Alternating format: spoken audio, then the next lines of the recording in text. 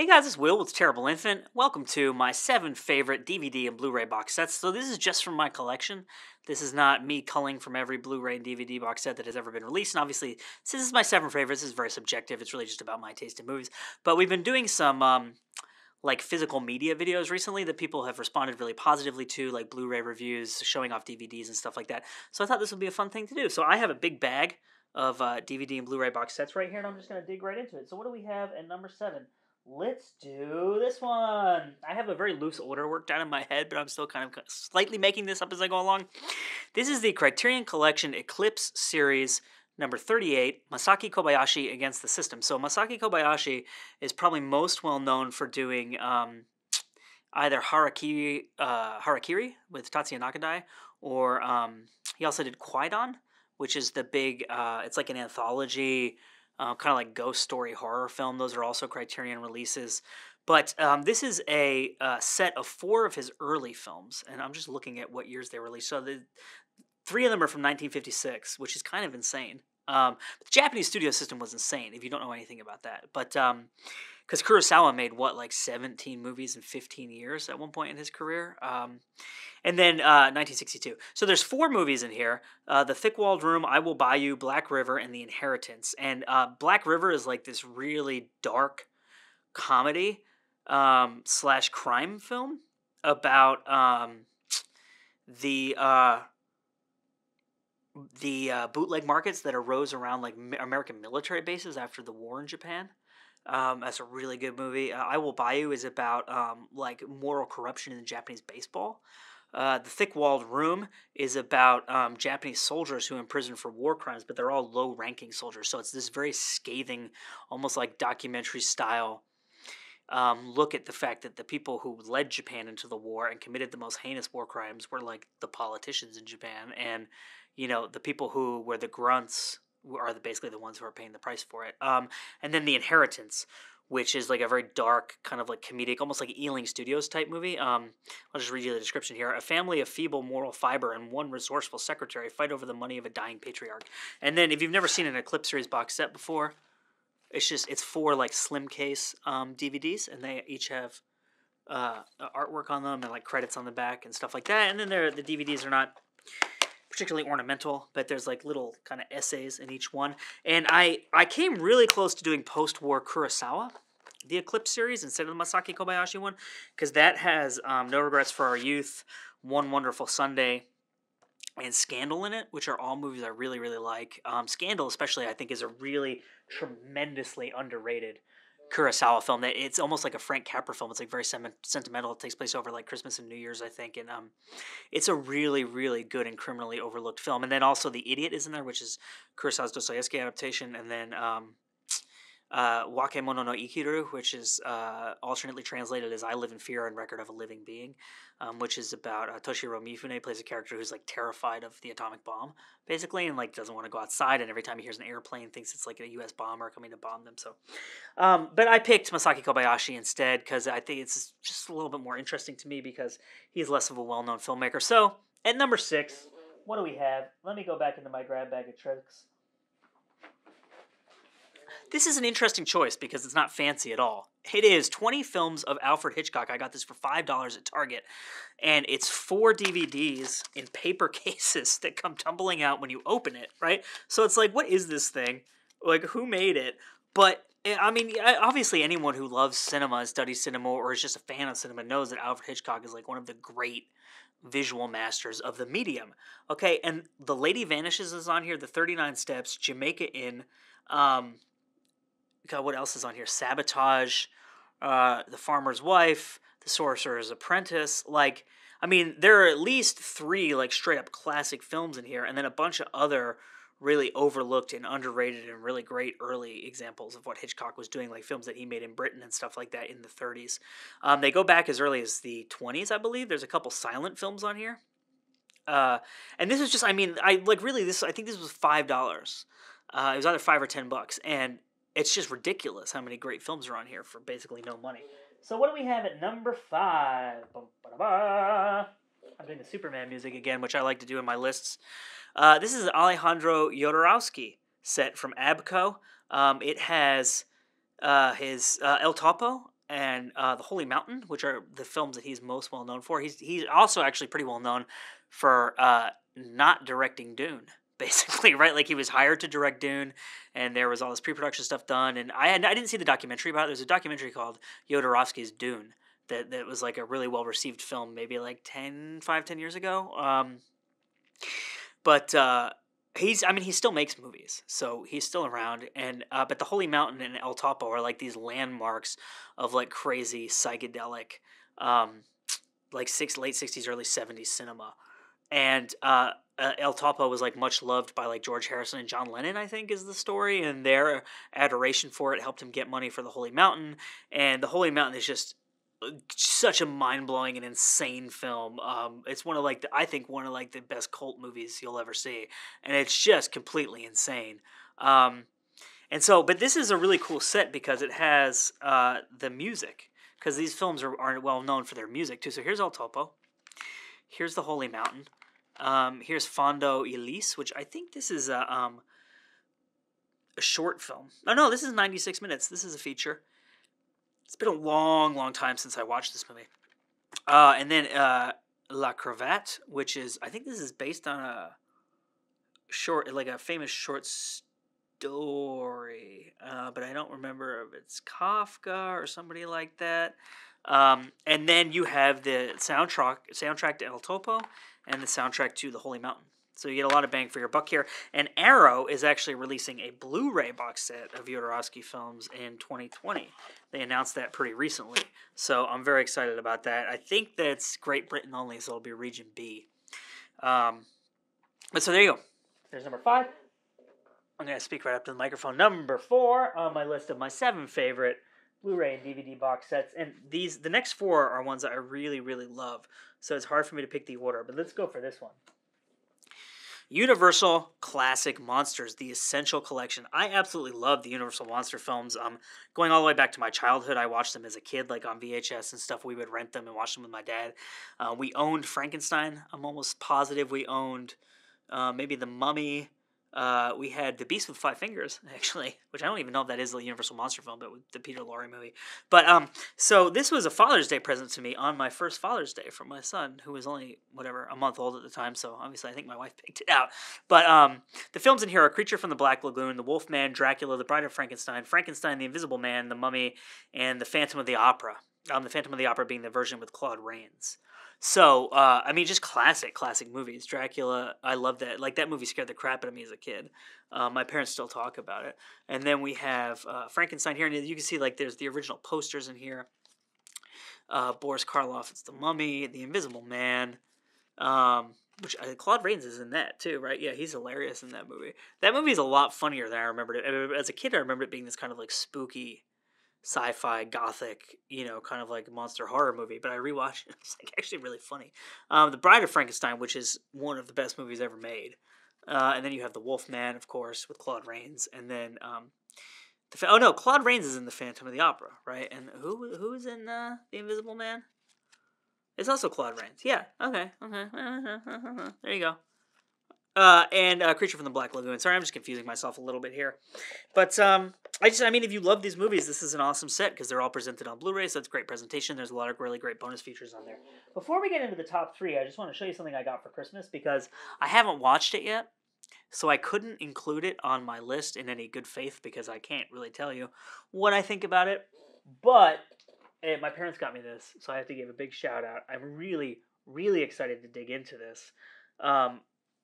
The Criterion show-off films, 1954 to 1975, Criterion Collection, Godzilla box set. This is spine number 1000 for the Criterion Collection, so this was like a big deal for them.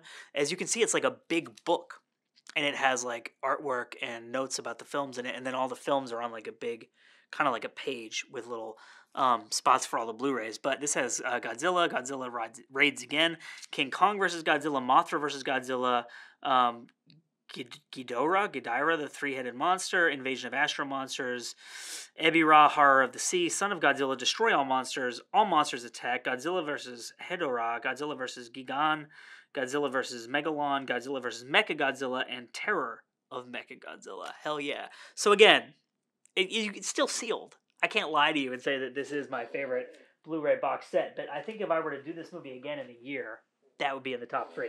So now we're in the top 3, and it's really, really hard for me to pick which order I want to put these in because I love them all so much. So what do we have next?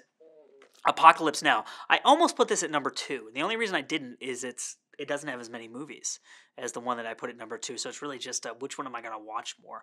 But in terms of like single film presentations on Blu-ray, this is absolutely the best $25 I've ever spent in my life. There's like 9 hours of bonus material on here. There's an incredible Francis Ford Coppola commentary track to the movie. He interviews John Milius in one feature that's pretty long because John Milius wrote the script and then Coppola rewrote it extensively. There's this really amazing feature about how they did the music to it. They cover all the aspects of production and post-production, pre-production. Like it's really, like it's the best deep dive into a single film I have ever seen.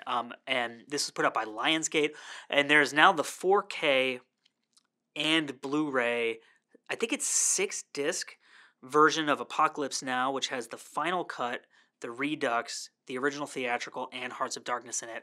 All these bonus features, and an additional hour-long Q&A conversation, whatever you want to call it, between Steven Soderbergh, and Francis Ford Coppola at the world, I think it was the world premiere of the final cut of Apocalypse Now. So this has the Redux, the original theatrical, and Hearts of Darkness, which is why I included it on here as a box set, because it does have 3, it has 2 distinct cuts of the same film, plus a third film, which is the documentary, Hearts of Darkness. But this is just really awesome packaging. And this is, I have to say, this is one of my absolute favorite movies ever, too. So to have this kind of presentation, this kind of depth given to a movie I love this much, it's just really incredible. And here's like this booklet that has like photocopy pages from the original script, and then it has Coppola's like handwritten notes all over it for like what he wanted to shoot here and how he wanted to expand the script there. And this is like I think this is the a scan of the copy of the book Heart of Darkness that Coppola had with him on the set. Yeah, see, so here's some of the pages with his like underlines as to like what he wanted to focus on in the film, and like, this booklet is incredible, and the presentation of the film is incredible, and I think if you're a fan of Apocalypse Now or you're a fan of the process of filmmaking and stuff, the 4K one, which has standard Blu-ray versions and the 4K version, is like $25. I think I was at Best Buy a couple days ago. You can't spend better money than that on a film if you're a cinephile. So I only have 2 left. What do I have at number 2? Tarantino. I'm a really big Quentin Tarantino fan, as you may know if you watch this channel. This is Tarantino 20, so I think this was released in 2012, right? Because Reservoir Dogs came out in 1992. And this is all new Mondo artwork. And I have to say, here's a fun little story for you about me. I went to the 20th anniversary screening of Reservoir Dogs at the New Beverly, which is the movie theater that Quentin Tarantino owns. And they were selling Mondo posters for Reservoir Dogs that were only available at that screening, as best I understood it. And they were $60.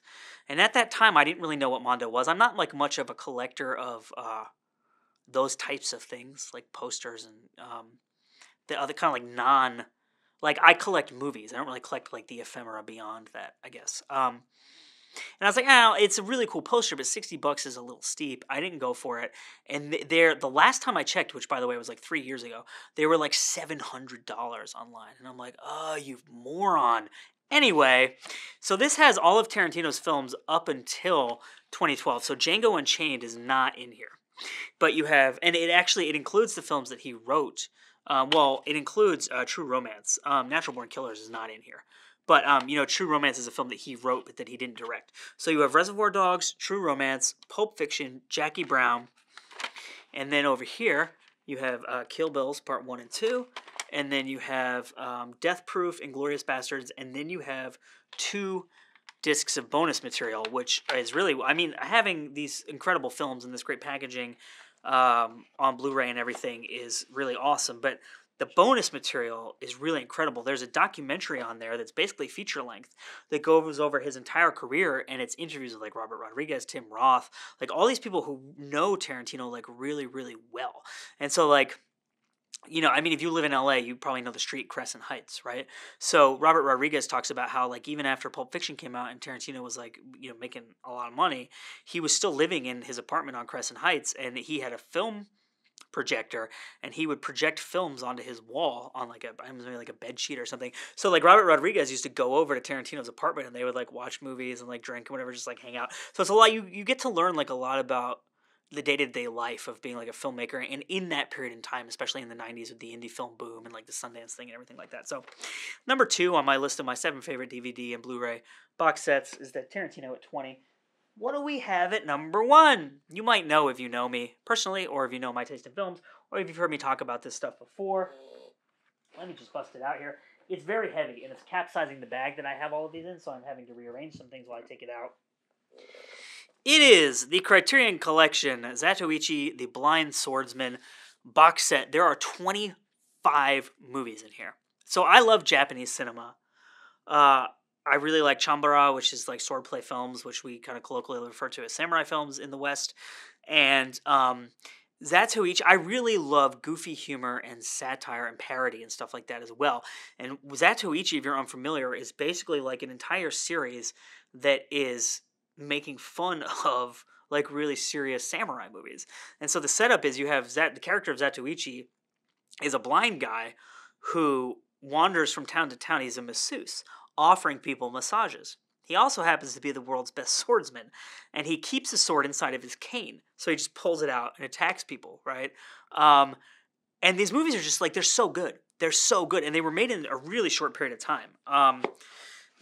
So this comes with a hardcover book that has information about each film, and then also, so if you've seen this is like a sticker that came on the plastic wrap, but like on the Criterion website, you might see this listed as like the cover, so maybe you'll be familiar with that. But these films came out in like a really, really short amount of time, and like there are some great filmmakers who worked on these. Like there's one where it's Zatoichi meets Yojimbo.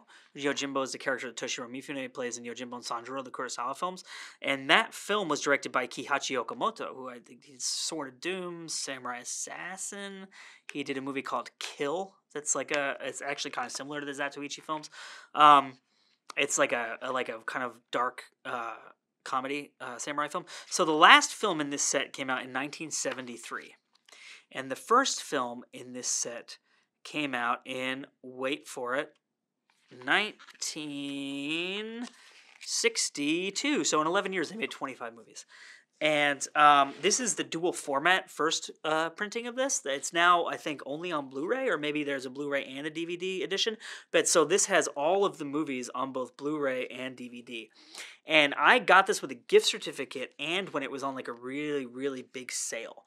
So it was reduced from like $260 to $125, and I had a $100 gift certificate, so I paid $1 per movie, basically my own money, $25 for this. And it's just like, as a fan of Japanese cinema, as a fan of like, you know, satire, parody, silly comedy, you know, the history of cinema, and all of these things. And I'm a big fan of Criterion Collection too. I just love this to death, and I have gotten so much enjoyment out of it. I can't even tell you. It's definitely the best $25 of my own money I ever spent on a Blu-ray box set. So that is the Zatoichi Blind Swordsman collection from Criterion Collection. My name is Will. You have been watching my 7 favorite DVD and Blu-ray box sets from my personal collection.